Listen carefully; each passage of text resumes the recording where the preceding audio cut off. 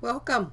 Welcome to the world of the Mad Hatter, where we are creating calm. This is Ann White, the founder of the Creating Calm Network, and the reason I chose the theme of the Mad Hatter is number one, the hats are kind of fun, and it's fun to have playtime in your day. And number two, it's all crazy here. Sometimes the world seems crazy, and amidst the craziness and the chaos, it is our challenge to create the calm. So that's what we like to do here. We like to create calm within the chaos. And you'll see the background is different if you've been following this show. I'm in the middle of moving to my studio office, and I'm not finished yet. And there is lighting everywhere, but it seems like the lighting was better in my old office. So there's still work to do. But you know what? If we wait for perfection, it ain't gonna happen. So we roll with what we have, go with the flow, and just see what happens. One of the cool things about my studio, see there's a background set. I don't know if you can see it back there. So once I learn how to work the other camera, I can broadcast from that set. Another cool thing about my studio is that I play crystal bowls. So sometimes we can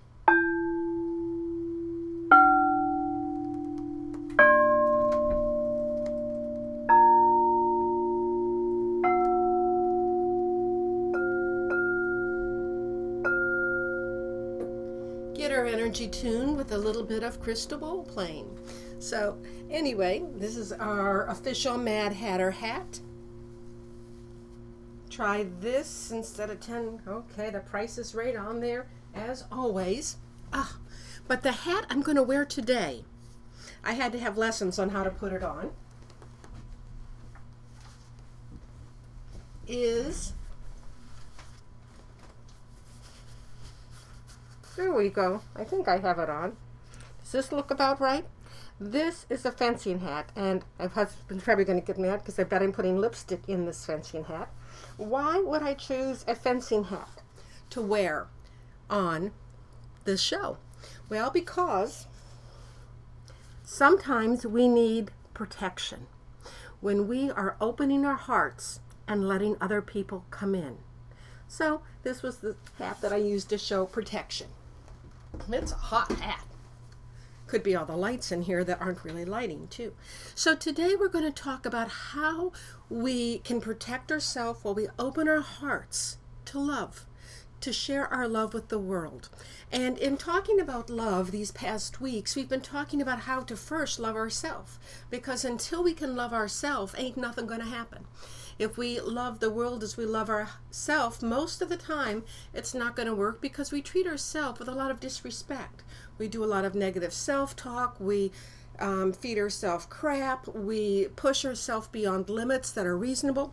So in the previous programs, we've talked about how to give yourself a loving retreat, how to take yourself on a date, how to do beautiful self-talk to yourself and honor yourself. So, presuming that we have all of this goodness within us and we're ready to just open our hearts and share it with the world, how do we do that without having our hearts broken? And in beginning this thought, one of the ideas that I have, and this is when I was a divorce attorney, and I would meet people whose marriages were breaking up, and then I would compare it to people whose marriages were just so loving. And if you can find marriages where they were first lovers, where they were the person they each fell in love with first, wow, that is golden. Because our very first love, we open ourselves up with total innocence. And in doing that, we can really package the beauty, the purity of love and let it grow and be beautiful. However, the majority of us on our very first love have gotten our hearts broken. And once our heart is broken, we start building walls. And the more our hearts get broken, the more walls we build. And as we're building walls, I'm going to take a sip of my Mad Hatter coffee. Matches my hat. So, how do we do this then once we have started building walls? For me, I like to love with carefree abandon. And when you can do that, again, it's like that first love. It's ramped up. It's uplifted. It's just got so much more power and passion. But you risk having your heart broken. So you ride the high, but you also know that you are letting yourself in for a crash if someone does not value that kind of love. When I meet people, I like to give them the benefit of the doubt. And I like to approach everyone I meet thinking, I am really going to like you. I am really going to open my heart and share with you the love that I have because I am really going to like you. Now, that being said, there are people that are harder to like. Maybe they're just quiet. Maybe they're grumpy. And so one of the things about when we meet someone who's a little more challenging is, before you write them off, look for that gem of treasure within them. The bowl just wanted to play itself. Look for that hidden light. Maybe they have been beat down in their lives. So maybe you can help them excavate away some of their baggage so their light can shine. And I don't mean you're their therapist and you're going to spend hours and hours doing therapy with them. What I mean is you're going to honor them who they are. And you're going to find that goodness within them and then bring it to the surface. Try to connect with that goodness. And there are other people who seem unlovable, but you know what? They may need it the most of all, because their journey may have given them a lot of, again, baggage. So the first part of being with people who you don't immediately connect with is to see if you can find their lovability, their gem, their treasures, and bring it out. Now, that being said, here's where we have the caveat. There are people in this world, no surprise, who are takers, who are users, who don't have good motives, and who will come in and stomp all over your heart and destroy that relationship. That's where we need to do our protection. Now, one of the things is, first of all, to be alert for it. So you're opening yourself up and you're loving with fullness, but then when you start getting those signals that you are with a user, a taker, build that barrier up and build a boundary, because you don't want that negativity or that toxicity in your life. So build a boundary. And what do I mean by that? Very often our families, we have a family member, or maybe the whole darn family is toxic. Just because they're related to you doesn't mean you have to open yourself up for abuse. So you may have a family member who likes to pick on a weakness you have. What you do is you build that barrier and you say, you know, you are my brother, sister, mother, aunt, uncle, whatever your relationship is. I want to have a dialogue with you. I want to continue having a relationship, but I do not want to talk about this topic. So we can talk about all of these other topics, but I am not going to talk about this topic. This is our barrier. And if you choose to talk about this topic that I am putting the barrier on, we're not going to have a relationship.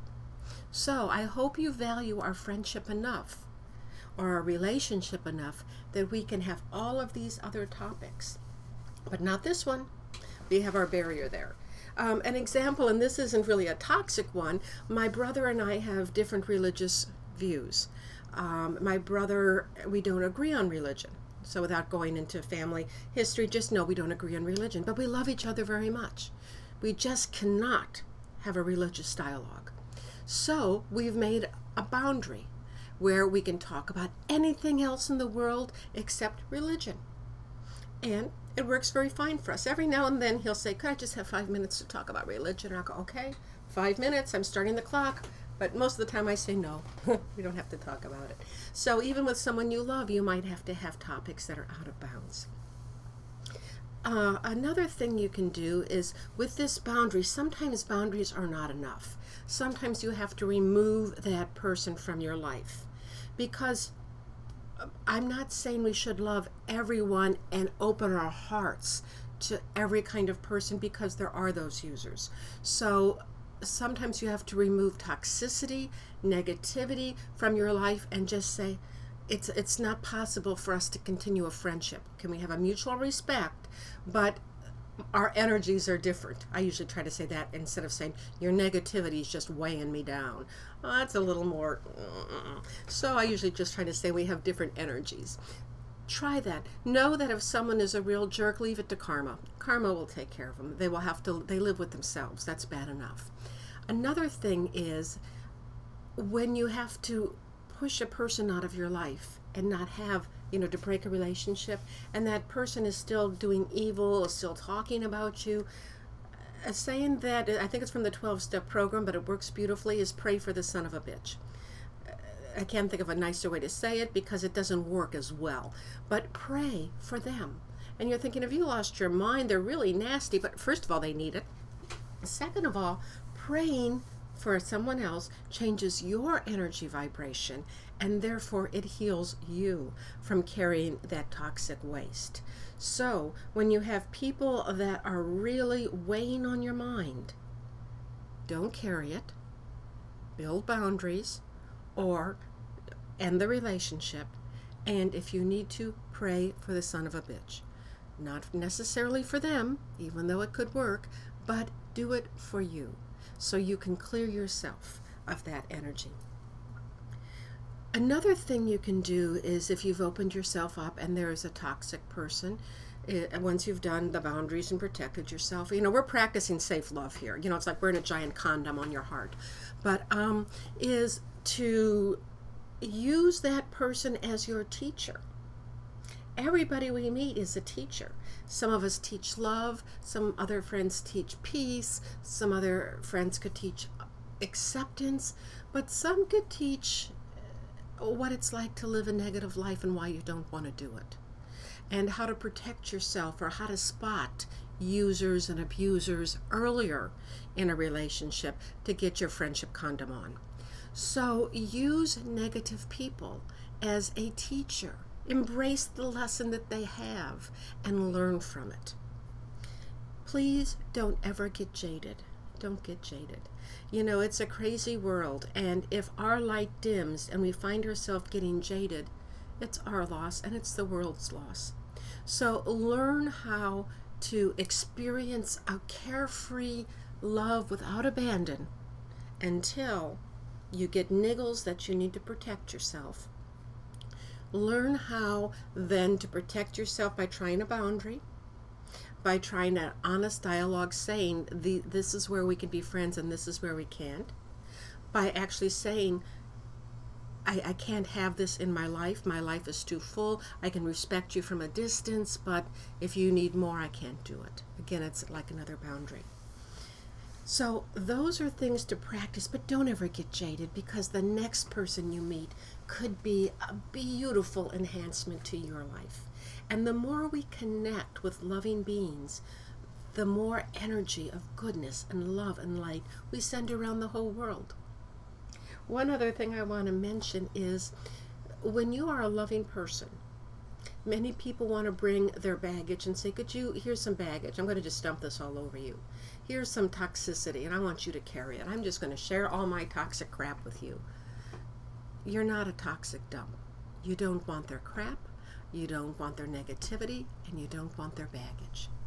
So find that balance where you can be a good friend and listener. Offer some advice. Replay back to them what they're saying, but remember, we're not their therapist, and we don't want to take hours of our day to be dumped on with negativity, toxicness, toxic waste, and their baggage. So again, don't carry other people's crap. God knows we make enough crap of our own to carry around and to deal with. That's what I always figure. In my life, it's a full-time job just managing me. So manage just yourself, and if we all take care of ourselves, it works out a lot better. So that's my message for today. Let me get my favorite hat. the one that doesn't fit, but you know, I just love this hat. Maybe I should find one that fits.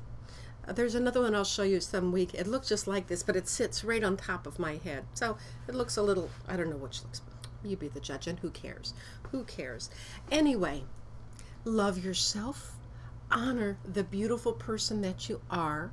Let your light shine and share it. Share that love with everyone, knowing that it comes with risk, but also knowing that you have the power to honor your feelings, to protect yourself, and to set boundaries. And then open up to the next person with love. The more we can spread an epidemic of love, the more we can sneeze out goodness and love and kindness and compassion, the more we pass it on. That's how we shift the energy.